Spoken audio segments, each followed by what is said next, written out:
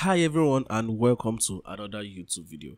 So in today's video we are going to be talking about the levels or the scales of measurement of data sets.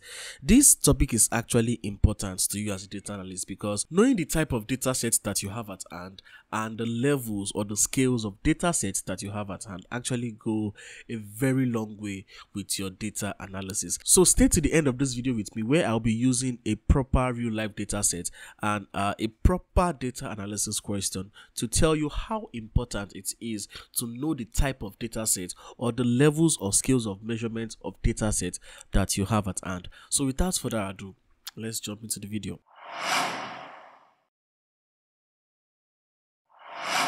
So basically we actually have four levels of measurement of data sets. We have the nominal scale, we have the ordinal scale, we have the interval scale, and we have the ratio scale. The nominal scale and the ordinal scale are actually categorical or qualitative in nature, meaning we can't attach a numerical value to them or we can't attach a number to them. The only thing we can do is to count, to group, and to rank them.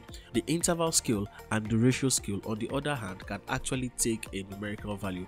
That is, we can actually attach a number to them. As a data analyst, most times you come across numerical data, so that simply means you're going to be meeting more of interval and ratio scale. I'm not saying you're not going to be meeting ordinal or nominal. You will definitely meet those scales. A larger chunk of the time you're actually going to be meeting with the interval and the ratio scales of measurement of data. So let's jump into this guy properly. And the first is for us to define the nominal scale. So a data set is said to be on the nominal scale if it can take a numerical value. And secondly, we can only use the scale of data sets to actually group only and name. So basically your nominal scale is basically used in naming and grouping. Examples includes gender, types of color, the country you are from, your tribe, just to mention a few. An ordinal scale, on the other hand, is actually a nominal scale that has a rank attached to it. In simple terms, for an ordinal scale, you can attach a name to it, meaning you can use it to name your dataset. It can be used to group your dataset, and it also has a rank attached to it. Examples of ordinal scale includes the military rank. You know, we have the 5-star, we have the 4-star, we have the 3-star. Someone on the 5-star is more than someone on the 3-star. And we also have the socioeconomic status. So it's either you are on the middle class, the lower class, or the high class. We also have the level of education. You know, we have the BSc, we have the MSc, we have the PhD, we have the professors. So you know, each of this has level and it has a rank attached to it. An interval scale is numerical. The word interval is synonymous to difference, meaning we have a bigger value somewhere and we have a smaller value somewhere. Then if you decide to take a difference, you can have a value attached to them. So this is one of the properties that defines an interval scale. And that is the fact that an interval scale can be used to name, obviously, it can be used to group, it can also be used to rank. Some of the mathematical properties of an interval scale includes the fact that it can be added and it can be subtracted. We also need to know that an interval scale can also take negative value, but an interval scale does not have a true zero. What is a true zero? I will be defining a true zero when I'm trying to talk about the ratio scale. Example of your interval scale includes your IQ score, your SAT score, that is your exam scores, your credit scores, just to mention a few. And the ratio scale is actually the most complete scale in the world of statistics and data analysis because it consists of all the properties of nominal, ordinal, and interval. Now the word ratio actually means you are dividing something. So one of the properties of a ratio scale is based on the fact that you can actually divide any values on the scale. Take for example, you are actually moving at a speed of, let me say, 100 meters per second, and then I'm moving at a speed of, let me say, 50 meters per second. It means you are moving as twice as fast as I am. You know, you get the logic I'm trying to say. So anything on a ratio scale can actually be divided. Some of the other properties of a ratio scale include the fact that it can be multiplied. It has a true zero. Now, a true zero is a value on the scale where the variable of interest can actually take a zero value. Take for example, it is possible for you to have zero amount of money in your bank account. So amount of money in this case of ours is actually a ratio scale.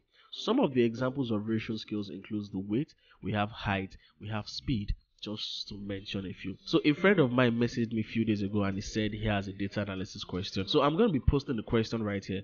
All you have to do is to pause and then just view the question, and then we'll just take things from there. So this is the question right here, and it is about an office that is that sells office supplies, and it's just trying to maximize profit. So the question went on to tell us that the data set contains 2001 records and includes the following variable. We have row ID, we have order ID, we have order date, down to profits. Taking a closer look at these variables right here, we can see that variables like profit, discount, quantity, sales are actually numerical in nature. These variables are actually on the ratio scale, and then we also have things like row ID, order state, ship mode. They are actually on either the nominal scale or the ordinal scale. Question 4 says that undertake a correlation to determine which variables are correlated with total profits. Now, total profit is one of the variables we are interested in. I want you to use total profits to correlate with other variables. Now, correlation is actually a test that is usually used with numerical values, meaning before you can use the concept of correlation, the variables that you're working with on your data set must be numerical. That is, the two variables must be quantifiable.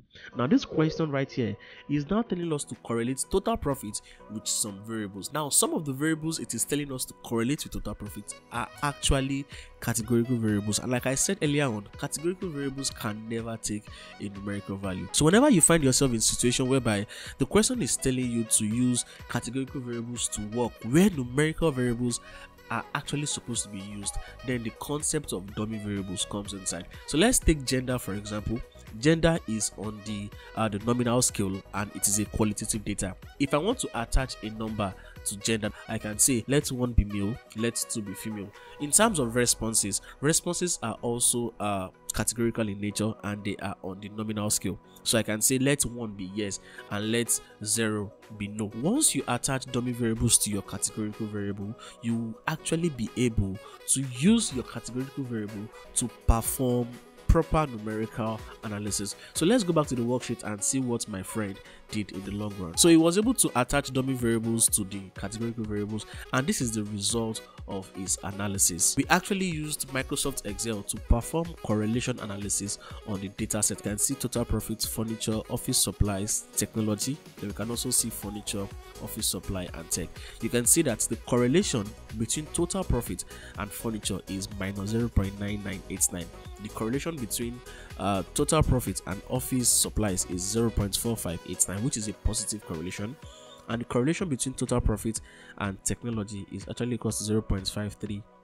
And we have other variables that have been correlated with total profit right there, as you can see. So this goes on to show that knowing the type of data set that you have at hand and the scales of data set that you have at hand will go a long way to make you know how you can approach your data analysis problem. Shout out to Crown Test on Twitter, by the way. I would be dropping his link so you can just go follow him out. He's one of the best data analysts right there. If you enjoyed this video and you learned something new, please don't hesitate to give this video a thumbs up and also subscribe to this YouTube channel.